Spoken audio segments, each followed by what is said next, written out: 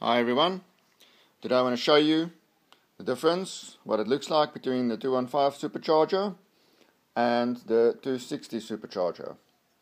Firstly, the blade design is much different, and if I can show you on the inside of the Supercharger,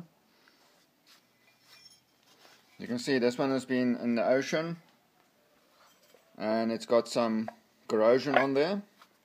So obviously this needs to be cleaned up or you just replace. It can still work like that. Here's the 215 Supercharger. It's also been in the ocean and you can see it's got some corrosion. And you can see that the blade design, this blade is much smaller if you look here.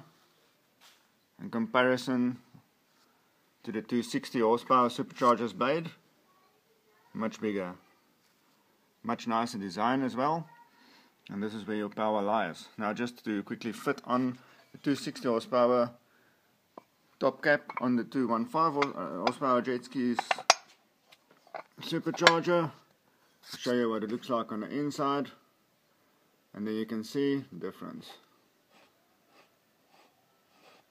And that's where the power lies. Just thought I'd show you guys. A red rocket out.